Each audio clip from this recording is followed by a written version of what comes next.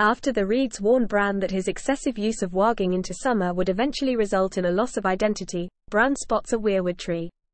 He orders Hodor to take him to it. After making contact with the tree, Bran states that he knows where they have to, the cave of the three-eyed raven.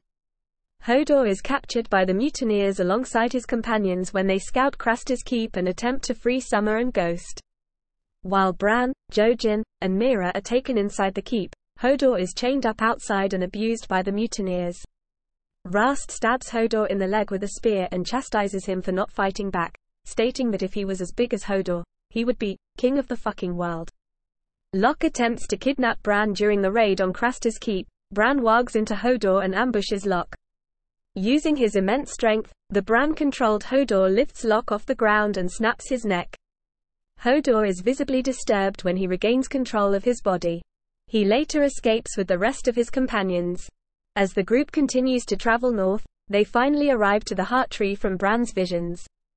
The sun is low on the horizon as they approaching the tree, and the group is soon ambushed by skeletal wights. Bran wargs into Hodor again to fend them off, but there are too many of them. As they are about to be overwhelmed, one of the children of the forest saves the group with her magic fireballs. Hodor carries Bran into the cave beneath the heart tree where the wights cannot reach them, and brings him near the three-eyed raven.